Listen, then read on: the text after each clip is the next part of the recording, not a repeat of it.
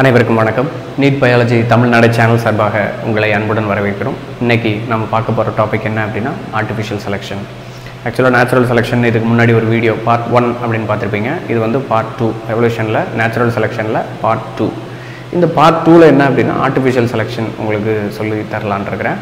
ஆக்சுவலாக natural selection video நீங்கள் பார்த்துட்டு அதுக்கப்புறம் இங்கே ஆர்டிஃபிஷியல் செலெக்ஷனுக்கு வந்தீங்கன்னா உங்களுக்கு நிறைய விஷயங்கள் ஈஸியாக பிடிபடும். ரைட்டா?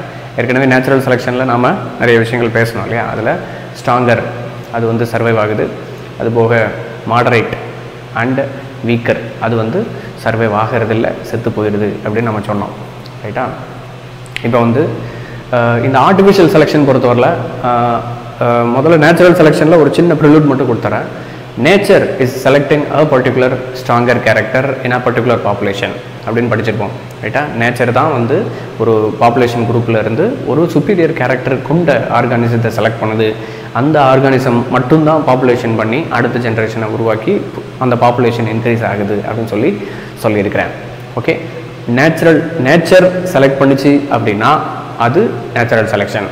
இந்த இடத்துல ஹியூமன் பீயிங் ஒரு பர்டிகுலர் சுப்பீரியர் கேரக்டரை செலக்ட் பண்ணி அதனுடைய பாப்புலேஷனை இன்க்ரீஸ் பண்ணோம் அப்படின்னு வச்சுக்கோங்களேன். ஆர்டிஃபிஷியலாகவோ அல்லது டிஷ்யூ கல்ச்சர் மூலமாகவோ அல்லது பாலினேஷன் மூலமாகவோ ஏதோ ஒரு ஹைப்ரிடைசேஷன் டெக்னிக் மூலமாகவோ அதை மல்டிப்ளை பண்ணி அதிக ரேஞ்சில் அதனுடைய பாப்புலேஷனை வந்து இன்க்ரீஸ் பண்ணோம் அப்படின்னாக்க அதுக்கு பேர் ஆர்டிஃபிஷியல் செலெக்ஷன். சரிங்களா? So nature select பண்ணிச்சுன்னா natural selection.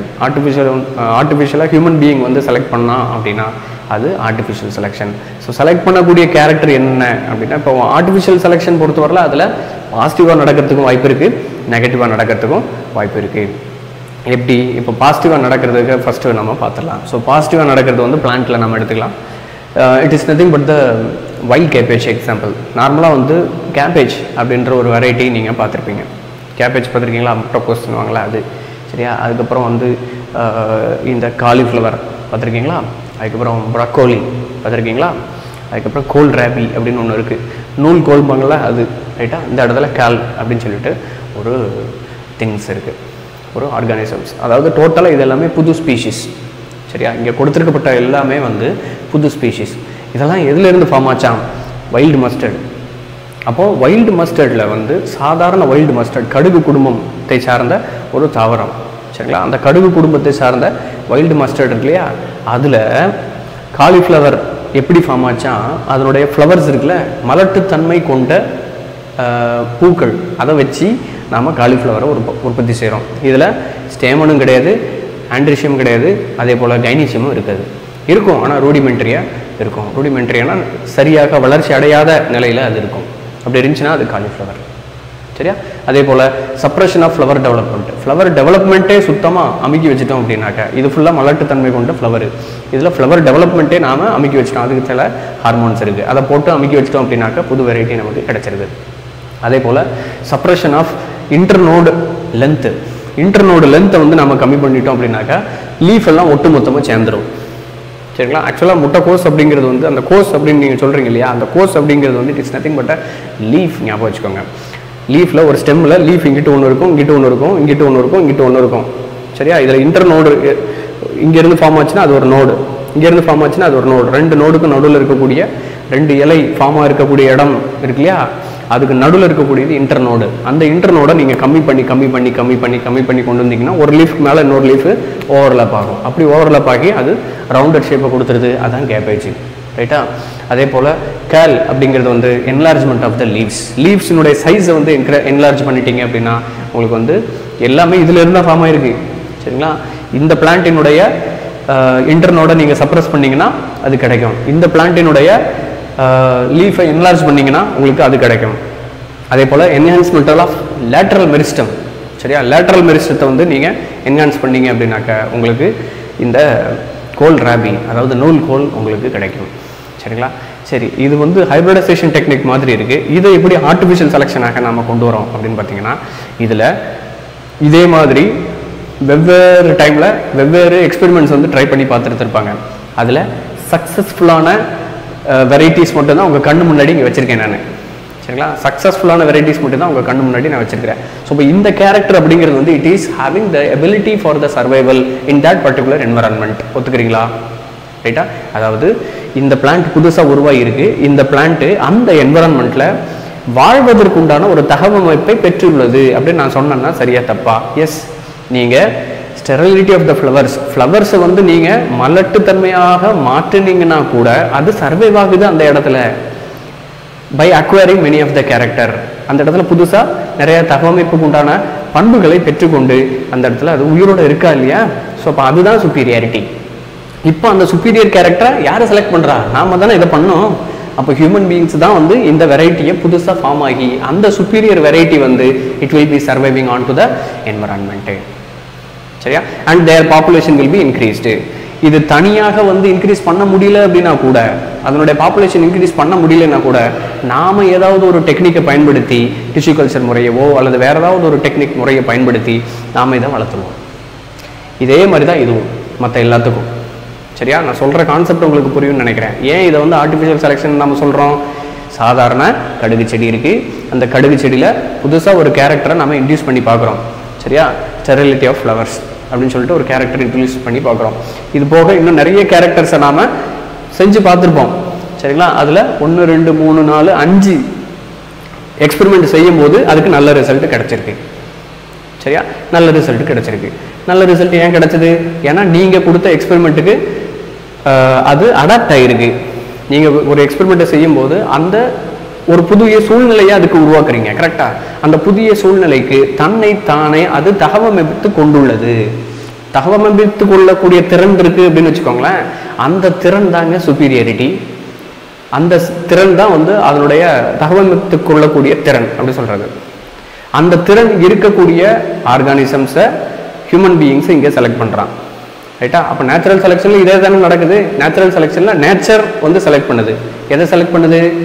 தகவமைத்து கொள்ளக்கூடிய திறன் கொண்ட விலங்குகளையோ அல்லது தாவரங்களையோ செலக்ட் பண்ணுது. செலக்ட் பண்ணி அதனுடைய பாப்புலேஷனை இன்க்ரீஸ் பண்ணுது. இன்க்ரீஸ் பண்ணி மற்ற ரெண்டையும் சாவடிச்சிருது. அதே போல தான் இங்கேயும். சரிங்களா? எதெல்லாம் தகவமைத்து கொள்ள முடியவில்லையோ அதெல்லாமே வந்து அங்கே எக்ஸ்டிங்க்ட் ஆயிடுது, இந்த உலகத்தை விட்டே போயிடுது. அதே போல தான் இங்கேயும்.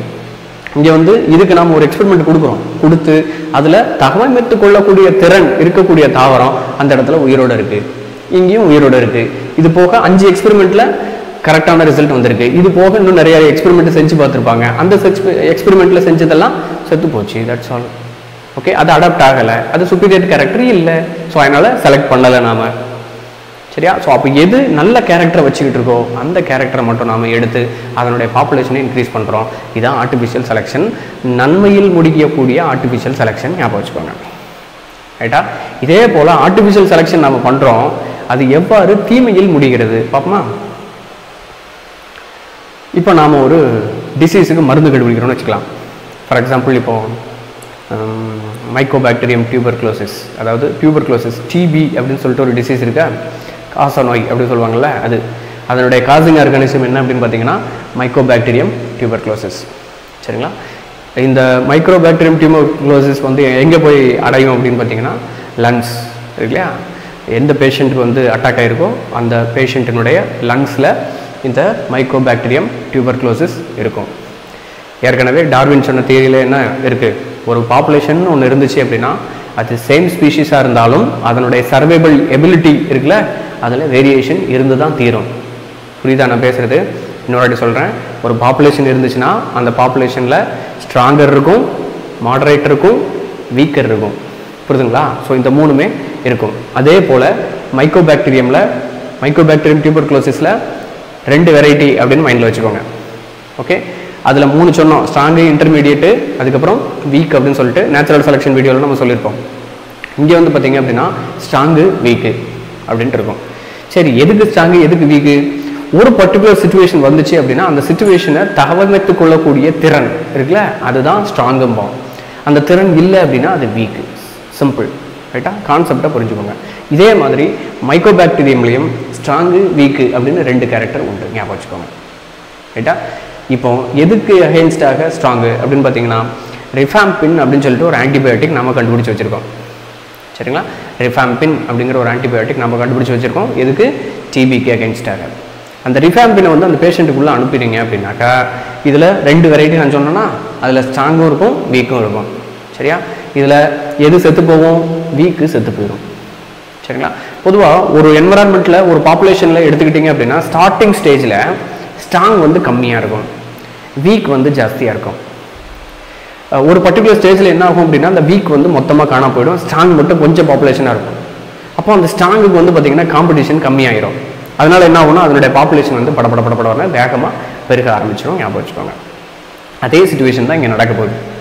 இந்த மைக்ரோபாக்டீரியம் டியூபர்குலோசிஸில் நீங்கள் ரிஃபாம்பின் அனுப்பும்போது அதில் இருக்கக்கூடிய வீக் செக்ஷன்ஸ் இருக்குது பார்த்தீங்களா, லங்ஸுக்குள்ளே இருக்கக்கூடிய வீக் ஆர்கானிசம்ஸ் எல்லாம் காணாமல் போயிடும். சரிங்களா, வீக் ஆர்கானிசம்ஸ் எல்லாம் காணாமல் போயிடும். அந்த இடத்துல நீங்கள் ஆன்டிபயோட்டிக்கை கண்டினியூஸாக கொடுத்துக்கிட்டே இருக்கீங்க. ஓகே, அப்போ தான் இருக்கிற வீக் எல்லாம் காணாமல் போகும். அதே போல் ஸ்ட்ராங்கும் வந்து பார்த்திங்க அப்படின்னா நீங்கள் கண்டினியூஸ் டோசேஜ் கொடுக்கும்போது ஒரு பர்டிகுலர் ஸ்டேஜில் ஸ்ட்ராங்கும் வந்து காணாமல் போகிறதுக்கு வாய்ப்பு இருக்குது. ரைட்டா, பட் அதையும் மீறி அடாப்டேஷனோட இருக்கக்கூடியது இருக்குன்னு வச்சுக்கோங்களேன். அந்த ஸ்டேஜில் என்ன ஆகும் அப்படின்னா அந்த ஸ்ட்ராங்கர் பாக்டீரியா மல்டிப்ளை ஆக ஆரம்பிச்சு that can be considered into a new strain of that particular bacteria, new strain of the particular mycobacterium tuberculosis. இப்போ இந்த மைக்கோபாக்டீரியம் டியூபர்குலோசிஸ்க்கு நீங்கள் ரிஃபாம்பின் கொடுத்தா வேலை செய்யுமா? செய்யாது. அதுக்கு வேற ஒரு மருந்தை தான் நீங்கள் கொடுக்கணும். இல்லாட்டி ரிஃபாம்பினை கண்டினியூஸாக சில டோசேஜ் நீங்கள் கொடுத்துக்கிட்டே இருக்கணும் as per the strength of that Mycobacterium tuberculosis. சரிங்களா, இப்போ ஆர்டிஃபிஷியல் செலெக்ஷன் தான் இங்கே நடந்திருக்கு. சாதாரணமாக வந்து மைக்ரோபாக்டீரியம் டியூபர்குலோசிஸ்க்கு நம்ம ஆன்டிபாடிஸ் கொடுத்துருந்தோம் அப்படின்னாக்கா அந்த ஆன்டிபாடிஸ் வந்து கண்டினியூஸாக வேலை செய்யும். ஓகே, அது நிறைய ஆன்டிபாடிஸை மட்டும் நீங்கள் வேலை செய்ய விட்டீங்க அப்படின்னாக்கா என்ன ஆகும், அந்த பேஷண்ட்டுக்கு வந்து நிறைய சஃபர் ஆவார், சீக்கிரமாக குணமாக முடியாமல் போகும், இன்கேஸ் அவருடைய நோய் எதிர்ப்பு சக்தி குறைவாக இருக்கும். சரியா, ஸோ இந்த மாதிரியான சுச்சுவேஷன்லலாம் அவர் ஃபேஸ் பண்ண வேண்டியிருக்கும். அதனால் நம்ம என்ன பண்ணுறோம், அவருக்கு சீக்கிரமாக குணமாகணும் அப்படிங்கிறதுக்காக நம்ம ஆன்டிபயோட்டிக்கை கொடுக்குறோம். சரிங்களா, எந்த ஒரு டாக்டருமே வந்து அந்த பேஷண்ட்டினுடைய கம்ஃபர்ட்னஸ் எப்படி இருக்குது அதுக்கு தான் முக்கியத்துவம் கொடுப்பாங்க. சரிங்களா, ஸோ அப்படி இருக்கும்போது ஆன்டிபயோட்டிக்கை கொடுத்து சீக்கிரமே அவரை கம்ஃபர்ட்னஸ்க்கு கொண்டு வரணும் அப்படின்னு தான் முயற்சி செய்வாங்க. ஸோ அப்படி ஆன்டிபயோட்டிக்கை கொடுக்குறாங்க. கொடுக்கும்பொழுது அந்த பாக்டீரியா வந்து பார்த்திங்கன்னா என்ன ஆகுது, பாக்டீரியாவில் 2 வெரைட்டி இருக்குது. ஓகே, இப்போ செலக்ட் பண்ணது யார்? நாம் தான் செலக்ட் பண்ணோம். ரிஃபாம்பின் யார் தயார் பண்ணால்? நாம் தான் தயார் பண்ணோம். அப்போ அது ஆர்டிஃபிஷியல் ஆச்சா? Okay, artificially we are selecting the survival of the strong mycobacterium tuberculosis. சரிங்களா, தகவமைப்பு திறன் வாய்ந்த மைக்கோபாக்டீரியம் டியூபர்குலோசிஸை அந்த இடத்துல சர்வை பண்ண வச்சு மற்றது எல்லாத்தையும் காலி பண்ணிட்டோம். ஓகே, நமக்கே தெரியாமல். சரிங்களா, ஆக்சுவலாக நம்ம கொடுத்தது எதுக்கு, எல்லாத்தையும் காலி பண்ணுறதுக்கு. ஆனால் இந்த ரிஃபாம்பின் ரெசிஸ்டன்ட் இருக்கக்கூடிய அந்த ஆர்கானிசம்ஸ், அந்த மைக்கோபாக்டீரியம் டியூபர்குலோசிஸ் வந்து உள்ள சர்வைவ் ஆகுது. அதனால் அது பாப்புலேஷன் இன்க்ரீஸ் பண்ணிவிட்டு வேற ஒரு ஸ்ட்ரெயினாக உலகத்தில் நடமாடுது. இப்போ அது போய் வேற ஒரு இடத்துக்கு டிரான்ஸ்ஃபர்மேஷன் மூலமாக அதோட டிஎன்ஏ ட்ரான்ஸ்ஃபர் பண்ணுறது இருக்கு இல்லையா, ஆன்டிபயோட்டிக் ரெசிஸ்டன்ட் அப்படின்னு சொல்லுவாங்கள்ல, அதை வந்து டிரான்ஸ்ஃபர்மேஷன் மூலமாக மற்ற ஒரு ஆர்கானிசத்துக்கு கொடுத்துச்சு அப்படின்னா அந்த ஆர்கானிசம் வந்து பல்கி பெருகிட்டு போய்கிட்டே இருக்கும். இதுதான் வந்து ஆர்டிஃபிஷியல் செலெக்ஷன். சரிங்களா, ஸோ இந்த ஆர்டிஃபிஷியல் செலெக்ஷனுக்கு வந்து not only that antibiotic are many reasons. ரைட்டா, ஆன்டிபயோட்டிக்ஸ் கொடுக்கறதுனால வந்து இந்த மாதிரி வந்து நடக்குது அப்படின்றதெல்லாம் வந்து okay, it may be up to that limit of 25 to 30%. ஆனால் மீதி இருக்கக்கூடிய 70% எப்படிங்க? ஆக்சுவலாக இப்போ ஒருத்தருக்கு வந்து நீங்கள் ஒரு டாக்டர் வந்து ப்ரிஸ்கிரைப் பண்ணுறாருன்னு வச்சுக்கோங்களேன், ஆன்டிபயோட்டிக் வந்து ப்ரிஸ்கிரைப் பண்ணுறாரு. அவர் ப்ரிஸ்கிரைப் பண்ணக்கூடிய ஆன்டிபயோட்டிக் கொடுத்த உடனே அவருக்கு வந்து அந்த இப்போ மைக்கோபாக்டீரியம் டியூபர்குலோசிஸ் இருக்குன்னு வச்சுக்கோங்களேன். இந்த மைக்கோபாக்டீரியம் டியூபர்குலோசிஸ் தான் இருக்குது ஒருத்தருக்கு அப்படின்னா இத்தனை டோசேஜ் கொடுத்தா அவருக்கு வந்து சரியாக போகும் அப்படின்னு சொல்லிட்டு தியரியில் இருக்கும். ரைட்டா, ரைட் அப்படின்னு சொல்லிட்டு தான் அவர் ப்ராக்டிக்கலாக வந்து அவருக்கு நிறைய எக்ஸ்பீரியன்ஸ் இருக்கும். ஸோ அதை வச்சுக்கிட்டு அவர் இத்தனை டோசேஜ் கொடுத்தா அவருக்கு சரியாகும், இவரோட இம்யூன் சிஸ்டம் இவ்வளோ தான் அப்படின்னு சொல்லிட்டு அவருக்கு கணக்கு தெரியும். அதுக்கு தகுந்த மாதிரி அவர் கொடுக்குறாரு. கொடுத்து நம்ம ஆட்கள் என்ன பண்ணுவாங்க, ஒரு 3 நாள் 4 நாள் அதை சாப்பிடுவாங்க. டேப்லெட்டை சாப்பிட்டு முடித்த உடனே அவருக்கு நார்மல் ஆயிரும். சரிங்களா, நார்மல் ஆச்சுன்னா என்ன, நார்மலானோடனே என்ன பண்ணுவாங்க, ஆன்டிபயோட்டிக்கை விட்டுருவாங்க. ரைட்டா, ஆனால் 6 நாளுக்கு டேப்லெட் கொடுத்துருப்பாரு நம்ம டாக்டர். அவர் 4 நாள்லேயே எல்லாம் சரியாக போச்சுல, இனிமேல் இதுக்கு போட்டு டேப்லெட்டு அப்படின்னு விட்டுருவாங்க. அந்த மீதி இருக்கக்கூடிய 2 நாளில் ஆன்டிபயோட்டிக்கை சாப்பிட்ருக்க மாட்டாங்க. அந்த 2 நாளை இந்த மைக்கோபாக்டீரியம் டியூபர்குலோசிஸ் யூஸ் பண்ணிவிட்டு ஏற்கனவே வளர்ந்த ஸ்பீடை விட அதிகமான வேகத்தில் அது வளர்ந்துடும். சரிங்களா, அப்போது ஆன்டிபயோட்டிக் ரெசிஸ்டன்ட் வந்து அந்த பாக்டீரியாவுக்கு எனஃப். ஓகே, அந்த பாக்டீரியாவுக்கு ஆன்டிபயோட்டிக் ரெசிஸ்டன்ட் அப்படிங்கிற ஒரு கேரக்டர் பிரேக் பண்ணுறதையும் சேர்த்து தான் அந்த ஆன்டிபயோட்டிக் அதிகமான அளவு கொடுக்குறாரு அந்த டாக்டரு. சரிங்களா, ஸோ ஆனால் வந்து என்ன நடக்குது அப்படின்னாக்கா, இந்த ஆர்டிஃபிஷியல் எவல்யூஷனுக்கு வந்து மெயினான ரீசன் வந்து பார்த்தீங்க அப்படின்னாக்கா தேவையில்லாத நேரத்தில் ஆன்டிபயோட்டிக்கை எடுத்துக்கிறது. சரிங்களா, சம்மந்தம் இல்லாமல் ஆன்டிபயோட்டிக் டோசேஜ் வந்து எக்ஸ்ட்ராவாக கூட்டுறது. சரிங்களா, சம்மந்தம் இல்லாமல் மருந்து எடுத்துகிட்டு இருப்பாங்க, தலைவலிக்குப்பா ஒரு மாத்திரை, இந்த மாதிரிலாம் சாப்பிடவே கூடாது. சரிங்களா? ஏன் அப்படின்னா நம்ம உடம்புல இருக்கக்கூடிய பாக்டீரியாவுக்கு வந்து சாதாரண நிலையில் அதை நீங்கள் ஆன்டிபயோட்டிக் ரெசிஸ்டண்ட்டாக மாற்றாதது யார் கையில் இருக்குது அப்படின்னா நம்ம கையில் தான் இருக்குது. சரிங்களா? அப்போ ஒரு டாக்டர் ப்ரிஸ்கிரைப் பண்ணாங்க அப்படின்னா ஒரு பர்டிகுலர் ஆன்டிபயோட்டிக்கை பர்டிகுலர் டைமில் நீங்கள் சாப்பிட்டு முடிக்கணும். அந்த கோர்ஸ் அப்படின்னு சொல்லுவாங்க, அந்த கோர்ஸை நீங்கள் சாப்பிட்டு முடிக்கணும். ஓகே, இல்லை அப்படிங்கிற காரணத்தினால தான் அதை சிலவங்க பண்ணுறதில்ல, அப்படி சிலவங்க இல்லை பலவங்க பண்ணுறதில்லை. அப்படிங்கிறதுனால தான் வந்து இந்த மாதிரியான ரிசல்ட்டு நமக்கு வருது. அது போக some of the antibiotics R directly making the organisms to be resistant.